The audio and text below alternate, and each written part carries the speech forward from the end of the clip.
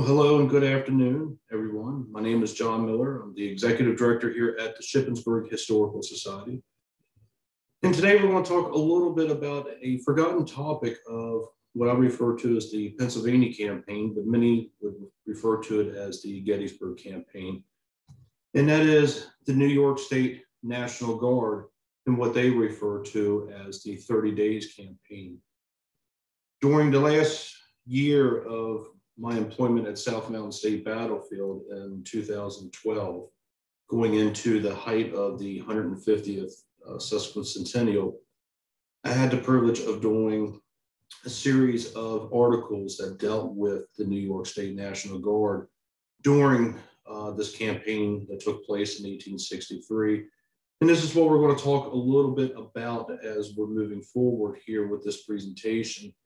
But at any rate, when I left South Mountain and began my work up at Monterey Pass Battlefield after the museum had opened in 2014, I was able to go ahead and publish this book here that details the regimental histories as well as the movements and experiences of the New York State National Guard. And hopefully, if there's enough interest in this book here, maybe I can talk to the board here at Shippensburg and see if they will go ahead and give me a small budget to go ahead and print these, and we can sell them here. But if you're interested and you want to learn more about what this New York State National Guard did during the 1863 campaign, obviously you can go to my personal blog, which is South Mountain CW at WordPress.com. The blog is actually called War Returns to South Mountain. Or you can actually visit the Monterey Pass Battlefield Museum when they open for the season. And you can purchase this for, I believe they sell them for like $10. And if there's enough interest in this, maybe I can go ahead and do my revised edition, because I found a lot of really great photographs that I wasn't able to fit in here, but I found other photographs. So that'll be a project that I want to work on hopefully this year. So with regards to the New York State National Guard, I love the story about these soldiers. They're not what you would consider veteran soldiers of the Army of the Potomac. These guys were basically, sent to Pennsylvania as well as Maryland during the 1863 Confederate invasion, which resulted in the Battle of Gettysburg. So I'm going to go ahead and switch over to the PowerPoint that I prepared for you. And then after that, we'll go ahead and start viewing it.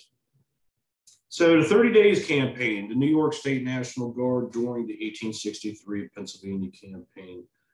This is an excellent presentation. I've given this a couple times, and a lot of folks that by the time they're finished with this don't realize that this aspect of the Gettysburg campaign had actually taken place. And it gets kind of confusing because everybody, they hear about the Army of the Potomac and they just assume that the Department of Susquehanna was part of the Army of the Potomac, which it was not. So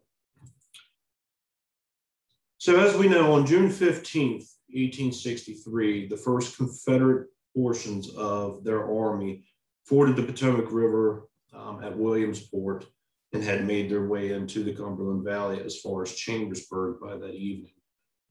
As part of the Union response, President Abraham Lincoln issued a proclamation calling for about 100,000 men to muster into the state's militia. And we're talking states like Maryland, Delaware, New Jersey, Pennsylvania.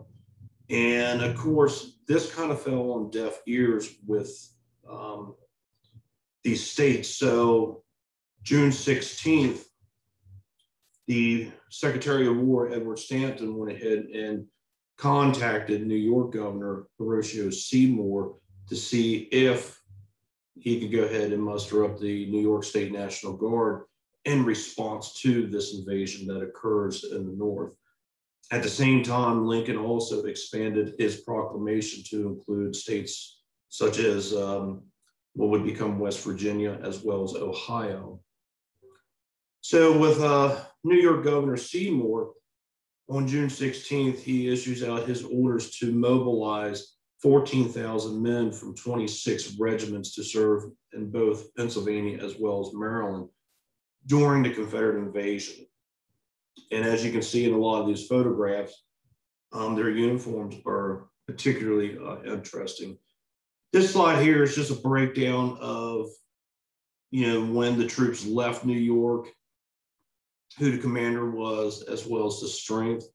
One particular, actually two particular regiments I want you to focus on is the 8th as well as the 71st, because those guys really play an important role here in the Cumberland Valley, particularly with Carlisle, Shippensburg, Scotland, as well as Chambersburg. And of course, this is pretty much the order of battle in which the New York State National Guard would serve in. So the Baltimore area, those regiments were part of the Middle Department. Here in the Cumberland Valley, particularly with Harrisburg being as the headquarters, they served in the Department of Susquehanna. Some of the uniforms, like I said, I know when you're thinking of the American Civil War, a lot of people think of the early war when the Confederates are wearing blue, the Union are still wearing parts of their gray uniforms. The New York State National Guard was very colorful in the fact that many of them still retained their gray fatigue uniforms as well as their dress uniforms, while others had pretty much adopted their blue uniforms, similar to what the Union Army was wearing. So looking at this slide here, we have the typical field jacket or fatigue jacket that would have been worn here in 1863 in Pennsylvania, as well as down in Baltimore. The only difference would be the black trim that you see on the cuffs, the shoulder boards, as well as the collar. And of course, you can see an excellent photograph of the 7th New York. That photograph was actually taken in 1861, I believe around the Baltimore area where the Inner Harbor is. But some of the other uniforms that we're talking about, like the 12th New York State National Guard, as you can see, they have what we would call or classify as like a New York shell jacket, or what they would call a New York State jacket. You also see he's wearing the typical blue trousers. And if you look at his kepi, it would be a little more color there. The 22nd New York, they were known as the Strawberry Grays. They had gray uniforms as far as their dress was concerned, but they also had trim on the jackets as well as on their trousers that had pretty much like a red stripe with gold inlay. And on the back of my book here, this is a pretty good presentation of what the 22nd New York would look like as far as their dress. Now here in Pennsylvania, most likely they would have worn fatigue jackets very similar to what the Army of the Potomac was being issued. And then the 23rd New York, for the most part, these guys, with the exception of some of the design of the trim, these guys pretty much look identical to what the 7th New York was wearing. Again, you have the uniform of the 8th New York, gray with black trim. The 13th New York, as you can see from the previous slide, their uniform looks very similar to that of the 23rd. So when they're here in Pennsylvania, you can kind of see how that would be a little confusing, particularly with the civilians here. And we'll talk a little bit about some of those stories as well. Here we have more of the traditional uniforms. These guys here from the 71st, they're wearing what I would refer to as the New York State jackets as well, which is dark blue, basically with a New York style French style kepi, and of course the sky blue trousers. The only difference is, as you can see, is that they have white trappings as far as like their accoutrements are concerned. So when the New York State National Guard, obviously the 7th is the first one to basically leave out of New York, and then followed by like the 8th and 71st. As they're making their way on train toward Philadelphia on June 17th, that's where the dividing point is going to be. Because with the targets not exactly known as to where the Confederate Army is going to hit at, It could be Harrisburg at this point. It could be Baltimore at this point. I mean, heck, it could even be Washington, D.C., for all we know. Excuse me. So as the trains are arriving in Philadelphia, the 7th would be directed to like Philadelphia, for example, and then the next 2 regiments were directed over to Philadelphia. Now, the 7th New York, when they arrived in Baltimore, these guys were welcomed very warmly. They were given pretty much a very nice reception by the people of Baltimore. And for the most part, these guys are going to guard like the Inner Harbor. And then as the Battle of Gettysburg is unfolding, these guys are basically going to start escorting prisoners by rail from Baltimore to Fort Delaware. However, the soldiers that came here to Pennsylvania, and particularly with Harrisburg, they were given kind of like an unwelcome and a very cold reception. And in fact, many of the businesses in Harrisburg went ahead and closed their doors, or they went ahead and inflated the prices of goods for the New York soldiers. And one interesting drawing that comes from the Harper's Weekly, which I love, is on the left side of your screen here. You have a member of the New York State National Guard scratching his head because of the fact that the store clerk is selling Susquehanna water 6 cents per glass. Some of the tensions within the streets became increasingly high. But the New Yorkers, when they arrived in Pennsylvania, they were viewed as the invaders and not necessarily as the defenders of the Commonwealth. Because of that, the New Yorkers are going to get very cocky, and rightfully so. They're being treated very poorly. And because of that fact, the tempers are going to begin to flare. One of the things during this campaign that really ticks off the New York State National Guard is the fact that there's so many white, able-bodied men, particularly young men, that are roaming the streets of Harrisburg, as well as some of the other communities. And the whole thing to them is, okay, Lincoln issued out a call for these men to join the militia, but if they don't care about defending their own Commonwealth, then why are the New Yorkers there doing it for them? And because of those feelings, and because of tempers, some of the very first New York troops that arrived in Harrisburg actually start getting into fistfights with the population. And it gets to the point where many of these New York troops have to be rushed through the streets of Harrisburg and get into Camp Curtin. So that was one of the responses to calming the feelings, was to rush as many of these soldiers to Camp Curtin that Camp Curtin could quickly muster in to avoid any conflict within the people of Harrisburg.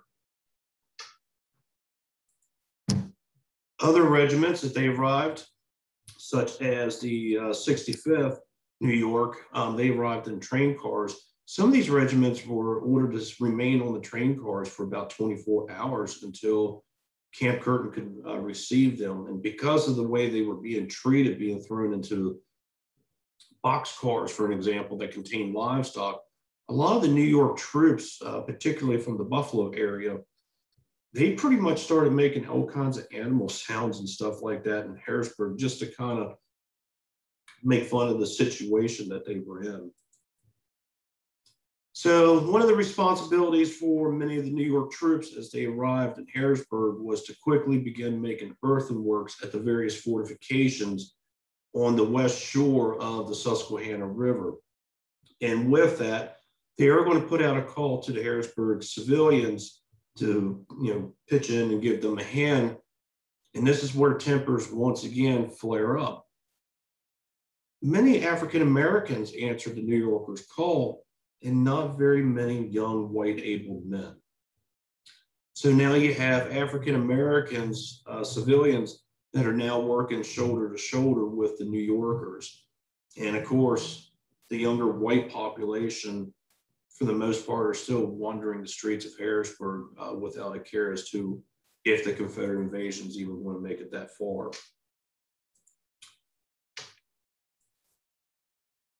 So by June 19th, the 8th New York, as well as the 71st New York regiments of the State National Guard, They were given orders, and their commanding officer in their brigade was an individual by the name of Brigadier General Joseph Farmer Knipe. His orders were to not fully engage the Confederate Army as they're coming into the Cumberland Valley, but basically to have enough numbers to kind of make a stand to make the advanced units of the Confederate Army to rethink about moving forward. And what they're trying to do is they're creating a smoke screen of what it is. So they're going to go ahead on June 19th, as I was saying, they're going to go ahead and board the train cars, make their way through Carlisle. They're going to go ahead and arrive here at Shippensburg at midnight on June 20th. And from there, they're going to go ahead and march to Scotland. While they're at Scotland, they're to help the civilian population there to repair as well as guard the railroads, supply depots and houses of the Cumberland Valley Railroad that were destroyed by Confederate General Brigadier General Albert Jenkins's cavalry a couple days prior. From there, the 8th New York State National Guard on June 21st is going to march into Chambersburg. And that's where Rachel Cormany, who was a Chambersburg resident, she got excited when she wrote in a diary. She said, "The news came in that the rebels are here, which caused great excitement again. Soon after, a regiment of the New York Grays came, so all the excitement died away." But the Chambersburg citizens went ahead and lined up around the diamond where the modern day fountain is.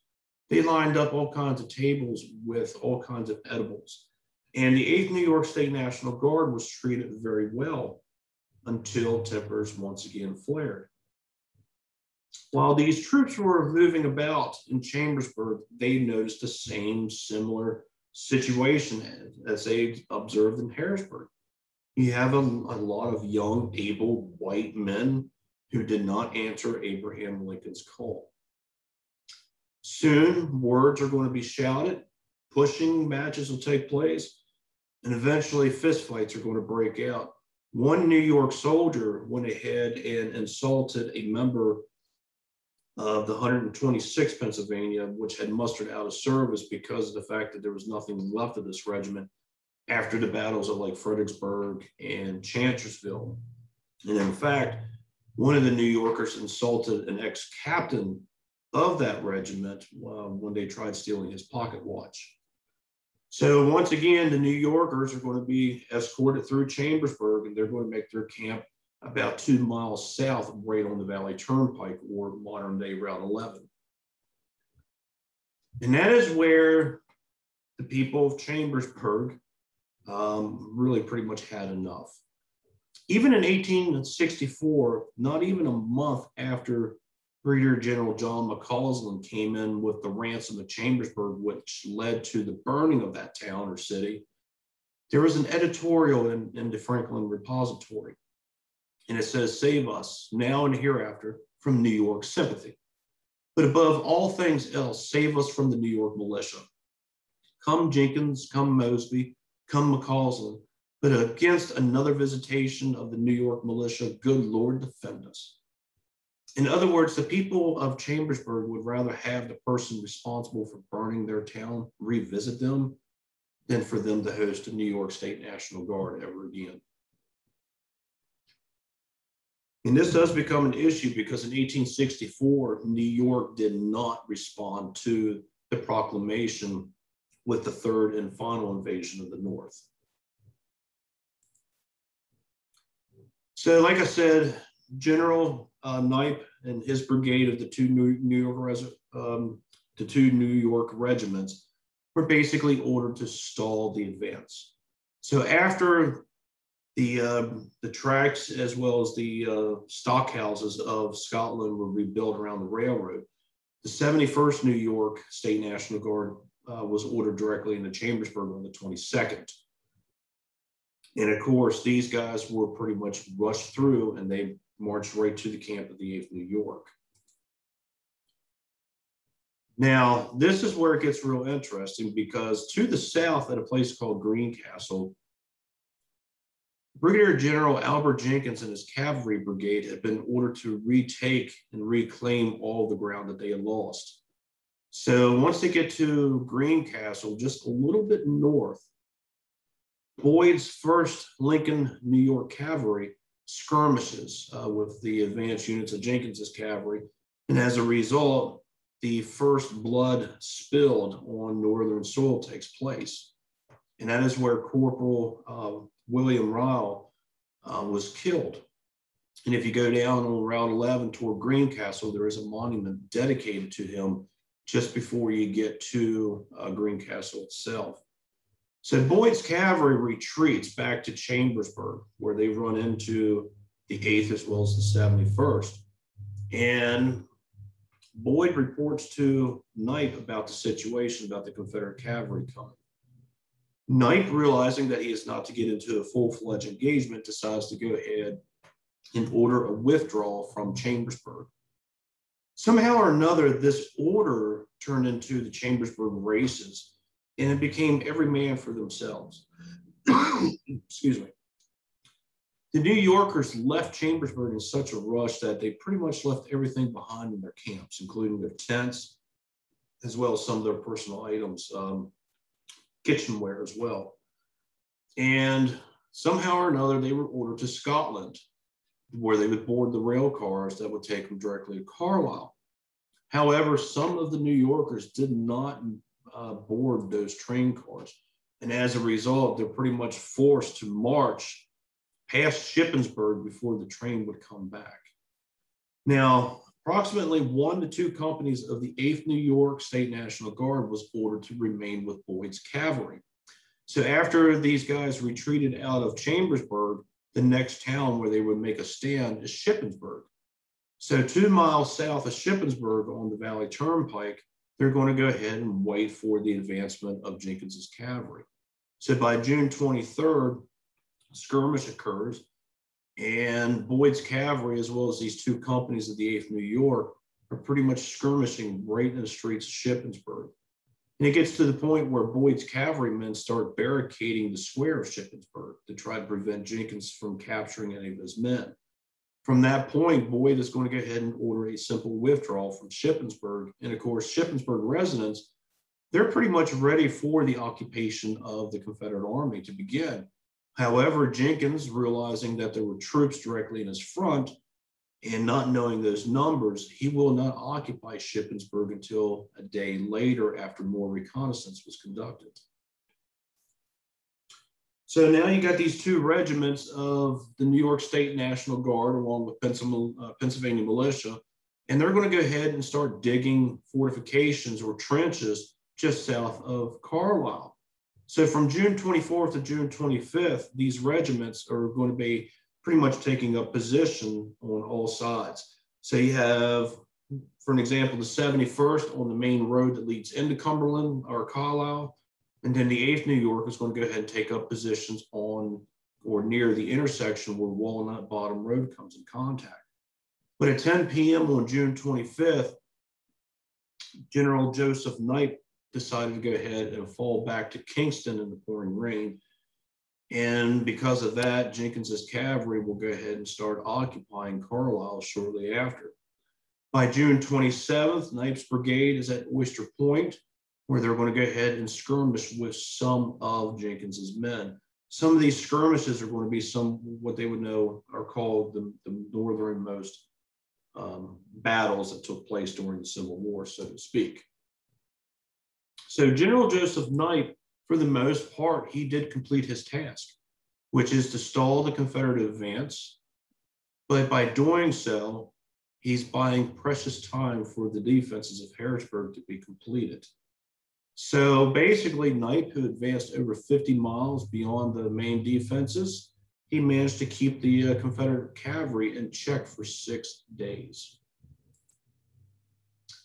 The 23rd New York, when they arrived in Harrisburg, they're basically going to be working out of, I believe, Fort Washington. And here's a great example of what one of those soldiers would have looked like.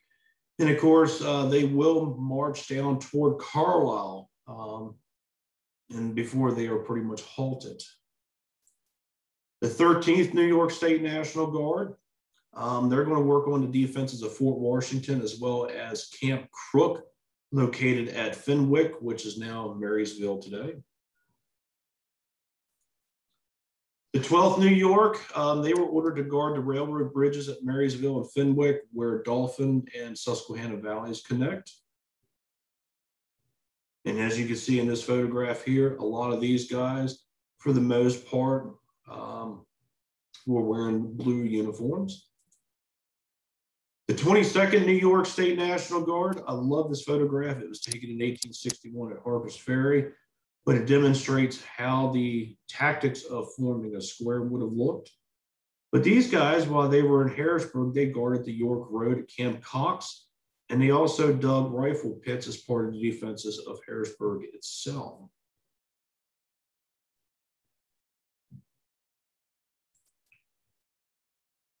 And of course, the 22nd and the 37th New York, these guys are going to go ahead and take part in a battle of Sporting Hill. And as you can see, the Eberly Barn Foundation, this is pretty much what's left of the site today of this famous skirmish.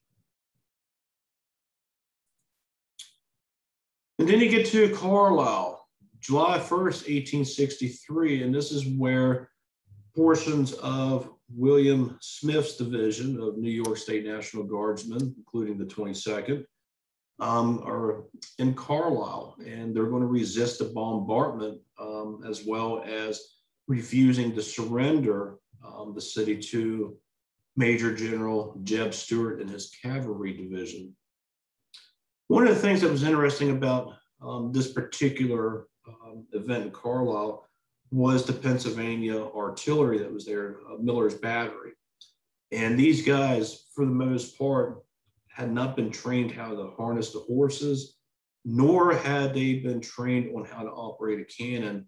And of course, during the bombardment, it was noted by one of the officers that they were loading the cannon backwards, and he had to quickly stop them.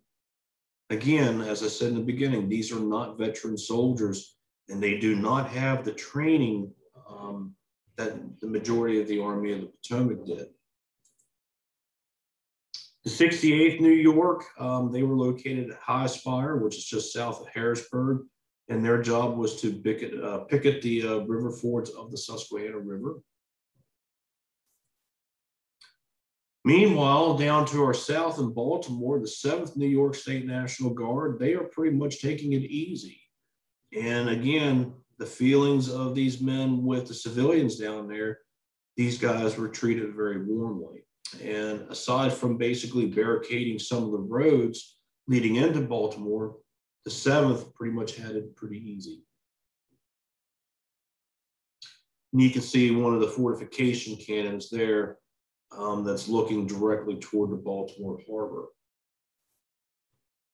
Well, when the Battle of Gettysburg unfolds on July 1st, it is quickly realized that the Confederates are no longer targeting Harrisburg, and maybe at this point in time, they're targeting Baltimore. But either way, both armies are going to go ahead and commit to the Battle of Gettysburg, which will be fought July 1st, 2nd, and finally on July 3rd. Going into July 4th, the Confederate Army, under the command of General Robert E. Lee, had made the decision to go ahead and withdraw their forces from Pennsylvania and make their retreat back into Virginia. As a result, the Army of the Potomac, under the newly commander, Major General George Meade, his army is tired. They have marched without the majority of their supplies. Their supplies are well back behind the battlefield lines at Westminster. Many of the Union Army troops, as far as their appearance, their uniforms were in tatters. And just plainly put, the army was used up. So General George Meade sends out an order to Major General Darius Couch, who is the commander of the Department of Susquehanna, asking him if it would be okay for him to deploy some of his garrison there for these soldiers to take part in trying to catch up to Robert E. Lee's retreating army, and if necessary, try to block the main passes of South Mountain. So Major General William Smith's entire division is ordered to pursue the Confederate Army, which is retreating through South Mountain at this particular time via Cashtown. So his troops will go ahead and board the trains. They'll get to Carlisle. From there, they'll have to march to Mount Holly Springs on foot. And as they're getting closer and closer to Mount Holly Springs, the wall of South Mountain keeps getting taller and taller and taller. And here we have a beautiful aerial view of what Mount Holly Springs looks like. And as you can see, the type of terrain that these soldiers are going to have to march through. Well, all of a sudden, the storm of a century comes in. And if anybody knows me from my experiences as the historian for the Monterey Pass battlefield, the night of July 4th, a major severe thunderstorm had rolled through. That same thunderstorm where those troops are fighting it out on top of South Mountain at Monterey Pass, the New York State National Guard is also kind of fighting for their lives in South Mountain as well, just further to the north. One New York soldier said, over against the mountain wall before and above us, there hung in midair a vast sheet of water, which the howling wind flapped to and fro in the gorge terrifically, while blinding lightning and crashing thunder seemed to issue together from the mountain itself. Once they reached Papertown, so you march through Mount Holly Springs on, I think it's Route 94, the next town is Papertown. And it used to be a paper mill there. And once these New York troops got into this area here, this is where many of the creeks began overflowing their banks. And of course, when you're marching to Mount Holly Springs, you have Yellow Breeches. And then after that becomes Hunter's Run. So when they entered into the wilderness, the Calm Mountain Brook that many of these men had marched through had become a raging torrent, threatening the whole gorge with overflow, carrying angrily downstream of knapsacks and officers' valises. Half of Smith's division was able to get through Hunter's Creek or Hunter's Run, while the other half had to basically return or about face and return to Papertown before the creek would allow them to ford it. So as the troops start marching up South Mountain, the next area is going to be Pine Grove Furnace. And once they're on top of the mountain in this area here, many of the buildings that you see in the photograph, as well as the community, those people are going to open up those buildings for the Pennsylvania militia. Unfortunately for the New Yorkers, they're going to be forced to sleep out in the rain all night long. And of course, while they're at Pine Grove Furnace, General Smith orders that the artillery, as well as detachments of New York troops, be deployed at the intersection that overlooks the roads leading into Shippensburg, as well as Gettysburg, and to Cashtown, where Caledonia Iron Works is. And at the same time, they're still guarding the road leading out of Mount Holly Springs, as well as the other road leading from Gettysburg. The next day on July 5th, the rains begin to subside a little bit, and that's where the South Mountain State, but the New York State National Guard, they were ordered to Gettysburg via Cashtown. So as they wait for the rest of the division to catch up to them, they're going to go ahead and take the road leading down to Bendersville, Pennsylvania, which is very rough and windy. And they're going to march through this area of South Mountain all day on July 5th. They get to Bendersville, where they'll camp at. The next day, they are ordered to Cashtown, where they will arrive on the evening of July 6th. And of course, if you're a student of the retreat from Gettysburg, as you know, the Confederate wagons, as well as the columns of ambulances at Cashtown Gap, had pretty much left or had already were gone by this point in time. So General George Meade had issued orders for the New Yorkers to meet his army at Gettysburg. Well, he counter-commanded those orders, and by July 7th, they are ordered to go ahead and march directly to Waynesboro. See, as the Confederate infantry had retreated through Monterey Pass, A detachment of the 6th Corps, which was one brigade of infantry under the command of Brigadier General Thomas Neal, as well as a brigade of cavalry under the command of Colonel McIntosh. The New York State National Guard, Pennsylvania Militia with General Smith were ordered to go ahead and head to Waynesboro and hook up with those units and pursue the Confederates that were retreating directly to Hagerstown and Williamsport. So by the night of the 7th, the New York State National Guard had made their way to Mont Alto, and in the fields near the Little Antietam Creek, they went ahead and encamped when another major rainstorm took place, and the banks of the Antietam began to overflow with the contents of the stream. Many of these soldiers woke up in the middle of the night with pretty much with water coming right over top of them. Some of them almost drowned. And of course, the next morning on July 8th, they went past the arresting individual's house of Captain John Cook, who was one of John Brown's followers, that took part in the insurrection at Harper's Ferry. And of course, as they marched past his house, and of course he wasn't home, but his wife was, they all started singing "John Brown's Body Lays in a Molten Grave." By the evening of July 8th, they finally make their way into Waynesboro, Pennsylvania. Again, one day after the Confederates had retreated through this area. And of course, they were ushered out on the Leitersburg Turnpike about 2 miles south of town, and they were not allowed to visit any of the stores. They were not allowed to basically have any communication with the Waynesboro population. Again, this was to control the tempers. They're going to hang out in the fields near the Antietam Creek, close to the Mason-Dixon line for several days. They're going to wait, number one, for rations to come in, as well as to be resupplied. And then from there, they're going to go ahead and make their way into Boonesboro, Maryland, where they'll eventually hook up with the Army of the Potomac. So on the early morning hours of July 11th, the New Yorkers had marched through Leitersburg. And of course, this was during we're talking like the night, but they were moving to Hagerstown, and then they were basically told to about-face march back to Leitersburg, Maryland. And as one soldier recalled it, when they marched through Leitersburg in the middle of the night, they didn't even realize it was a town. But when they marched back, he recalled that Leitersburg was one of those towns where you basically blink an eye and you're through it. That's how small it was. From there, they're to take the road that leads directly into Smithsburg.